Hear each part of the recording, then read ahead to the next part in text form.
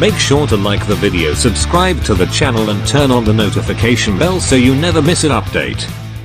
Are you, do you think you go a little bit lenient on the Malenkos since you are a Malenko graduate? Well, let's go to number 6. Number 6 took place in Japan. I saw this on an old VHS, and then I recently seen it on YouTube. And when I say recently, I probably watch it about once a year. And it's Joe Malenko versus Dean Malenko in all Japan. So, do I go lenient? I don't think so, because I think way back in '93, I've heard other people say, man, Dean Malenko is one of the most underrated wrestlers in the world. And I think that, you know, his height, his size held him back some. But Joe was all Asian junior world heavyweight champion at one time. You know, they put the all Asian tag team titles on him at one time. I mean, so I think their credentials speak for themselves. I don't know if I'm lenient. I'm definitely biased, you know, towards those guys. And if you watch that match, Joe and Dean they do a double drop kick and miss each other. They do a double cross body, you know, and connect. And it's, you know, you just see the clash. I've said it before early on. It's like, you know, Dean's more the art performer out there working, where Joe, you know, he could do the shoot style, submission style, and Dean could too. But they made stuff look so smooth and so real, but they also made it look like it was competitive still, if you will. And yep. I like that. To answer your question, I think the best way I can answer it is, I don't know that I'm lenient, but I'm certainly fucking biased. I think that's a fair answer, and I didn't want to use the B word. That's why I used lenient. I think an argument could be made that Dean Malenko was one of the greatest in-ring performers of the last 25 years. That's a great statement. Yeah. He just, for some reason, and it's funny to me because you've told me yourself that when you talk to Dean Malenko's sharp, witty, funny, on point. You put a microphone in his face. This is me speaking, not you now, but you get a microphone in front of him, and none of it came across. No, none at all. Yeah. And it's just weird. I mean, I was stoked when he was included in the Horsemen. He was just such a great in-ring worker. There were two people I said would be the future of pro wrestling back in the mid-'90s when I saw him, and Dean Malenko was one of them. Yeah. Yeah. You know, I could watch Dean Malenko wrestle all day. You know, I've said it before. He was the perfect Gaijin wrestler for Japan. Give him a manager. Don't make him talk. Just let him go out and whoop ass. Yeah. Yeah. And that's the thing is, it's not a dig, and no. I said it before, and you've already said you're speaking for you, not for me, but I'll say it too. That guy, man, the fucking wit that he had, the timing he had, for whatever reason, when that microphone came on or that camera, you know, flashed up, man, it just did not shine through. I don't know if he was just trying to stick with that quote Iceman, you know, stare gimmick, you know, whatever. Just nothing ever really come across that away on promos and stuff. But as far as in-ring performance, man, that guy, I watched him over before that match took place. I watched him in Australia just night after night going, I've heard all these great stories about these, you know, other guys. And here's Dean, and he's shining. You know, I'm like, holy shit, his talent. Why isn't he with a big company? You know, yeah. And of course, I knew he was making money in Japan. I know he was Wrestler of the Year in 1997. But what people don't understand, he had been in the wrestling business for like 18 years before he got a big break. He was a big star in Japan. You know, he started my training after about 4 or 5 months into my training. Dean kind of took over. We become friends. We're close in age, give or take a couple of years. And I always say it, give or take, because I don't want to stooge him out that I might be. I'm a little bit younger. Anyway, Dean's done stuff for WWF back in the day, like refereeing when it comes to Tampa some. He done a lot of different things for NWA, stuff that was off TV. And I asked him about it because I wasn't smart enough to the business back. I'm like, you know, hey, why aren't you on that show? Why are you refereeing? You know, but it's a paycheck, and I understood that. But he said because, you know, he can't go on TV, and he was making killer money back in the day. Him and his brother over in Japan. He said, I can't go on TV and get beat here and expect to keep my contracts in Japan. So even though he had some good connections with those companies because they knew who he was, he couldn't just go on TV and wrestle and get beat, but he could, work some independent dates for him as an independent contractor and do, some refereeing or maybe book some guys that do TV jobs and that type of thing. So Dean always had his finger in the pot, if you will, stirring a little bit, keeping the interest out there. But with that said, Dean, to me, I said it, I was in Australia, and I looked at the referee, and Dean was in the ring wrestling with another referee, obviously, in wrestling, Chris Benoit, I think it was. Yeah. I just looked at Frankie Reyes, who was from Florida. He's a Malenko guy. He was a good friend with Larry, a little bit older than Dean and myself. And I looked at Frankie, and I said, man, my God, is Dean Malenko the most underrated wrestler in the world right now or what? And Frankie said, man, Bobby, I've said it for years. And this was 93. And Dean, to me, there's nothing he could or could not do in the ring. He was. I'll say this about him, and I'm going to say it about someone else in just a minute, and that is this. If Dean Malenko's personality, because I'm going to let you finish up, Dean, otherwise I'll ramble on too long about Dean. Sure. If Dean's personality, because he had a great body, Dean had that fucking tendon ligament strength too, by the way. He had he was a shooter, and he did some different stuff. I mean, he could work. But Dean had a good body, and Dean could work. But if Dean's personality, that held him back a little bit, because of the personality that you saw in the back, off camera, riding around with, at a Hooters or at a restaurant, or just on a bus with, Dean would just bust your gut with just funny, smart witticisms, very educated, very worldly.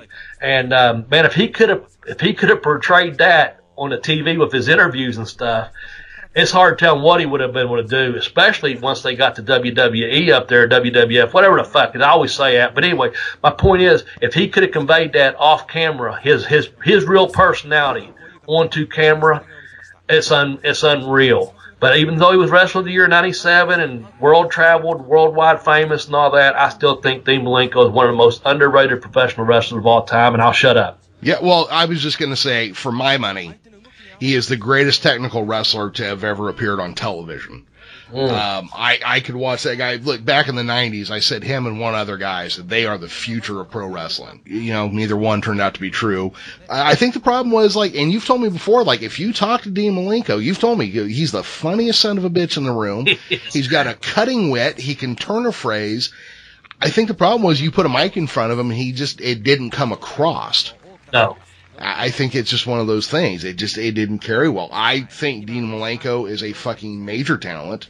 I think he is one of the most overlooked person easily. Like we said before, he could be my number one on this list easily. Yeah. And when they got him to the WWE, they just didn't know what the fuck to do. That's going to lead me down a question here. I got to know your opinion on this. Better technical wrestler, Jody Malenko or Dean Malenko?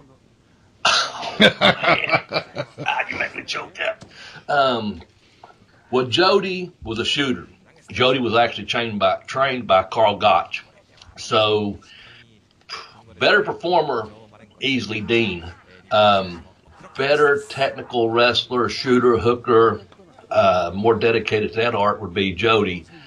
And, man, yeah, Jody for sure, because he had the teaching of Carl Gotch behind him. Yeah. And Dean... And I think Hiro Matsuda worked with him some. Carl worked a little bit. Carl and Dean didn't get along very good because he was younger than Jody. So that was one of those situations where, you got a bigger brother that could just eat up a little brother, and you don't want that, So right. When Dean got out of school, from my understanding, from just having to hang out with him, train with them, traveled with them some throughout Florida at the time, I think Hiro helped him quite a bit, and of course they both had good high school coaches, and from my understanding, so I would say when you're making it look good and performing and in-ring work, you got to go with Dean. But as far as legit, you have to go Jody, hands down, hands down. どうなんでしょうか、馬場さん、こんなことを伺ってよろしいのか分かりませんが、この2人だけに分かり合っているといいますか、この2人の対決によって普段見られないそういうテクニックも出ていますか。そうですね、相手が違うとね、やっぱり受けられないものもあるわけですね。彼ら2人でしたね、やっぱり兄貴がこうすればこうなるんだな、こうして受けなきゃなというね、そのものはできますからね。ですから共教科書みたいなね、はい、そんな感じもしないでもないんですよね。そうですね。今10分が経過しました。ディーン・マレンコが今上になって攻めています。さあこれをスクッと丸めました。スモールパッケージホールドもちょっと違います。ジョー・マレンコ、今10分が経過しました。馬場さんどうなんでしょうか。馬場さんはフレッド・アトキンスさんにお亡くなりになりましたが、アトキンスさんに習いました。みんなこの師匠ルーテーズさんとかゴチさんとかいるわけですが、全員みんなこういうなんでしょうか、基本というのは違うんですか。そればっかしですね。みんなそれぞれ特徴がありますか。それはね、得意技を持ってますからね、一人一人。はは、それぞれ個性が違うわけですね。また。は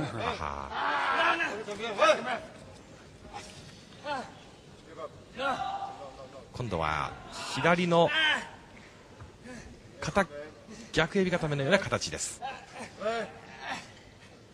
いや、右足です。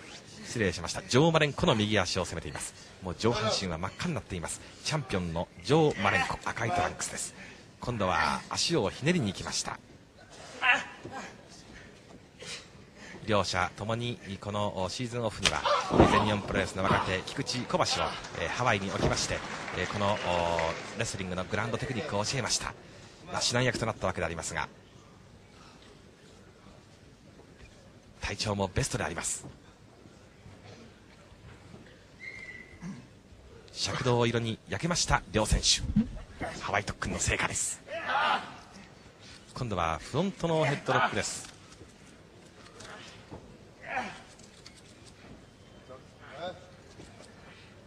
ここからどういうふうに投げるか、